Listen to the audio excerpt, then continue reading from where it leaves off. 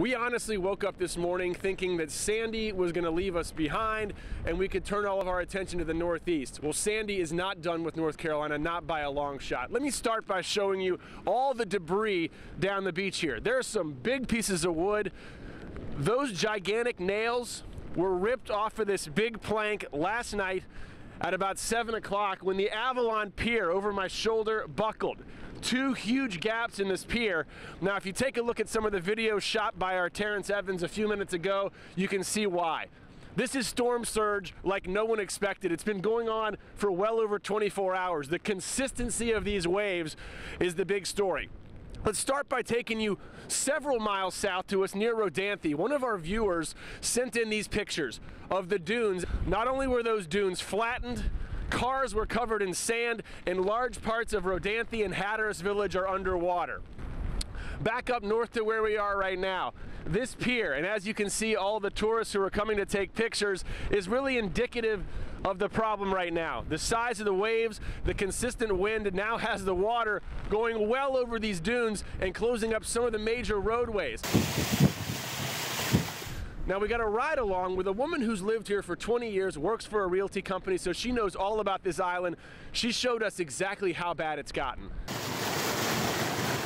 I've seen things today that I haven't seen since probably about 15 years. If you look to your right, you're going to see the ocean all the way here. Can you see those waves all the way down there, Terrence? That's incredible. Look at it. And those waves will come right over that sea, coming right over the dune. And this was not supposed to be like this. Did I hear it? They may be shutting the road down now? Yeah, I heard they might be shutting the road down now. I don't know where people are going to go. We're off the main road. We're making a straight shot over here to the west side of the island. This was bone dry yesterday, is that right? Right here was bone dry. Like out to that first dock right there was bone dry. You could see grass growing. Now it's starting to come back in. It's coming up to right here. What does that mean? Do you feel like we're getting close to flooding here?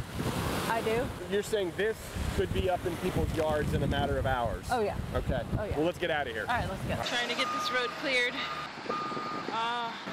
It's quite a mess.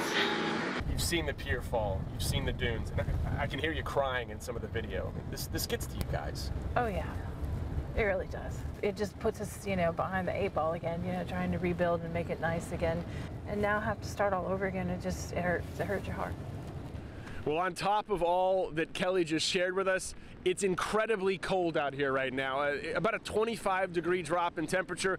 The wind chills are now well into the 30s here on the coast.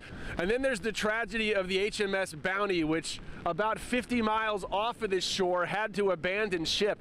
Again, take a look out here, and you can imagine what it was like for a boat, a sailboat, to try to make it through these waters. Unbelievable that they were able to rescue 14 of those survivors. 2 of them are still missing. So the rest of the nation is really turning its attention to the Northeast as Sandy makes landfall.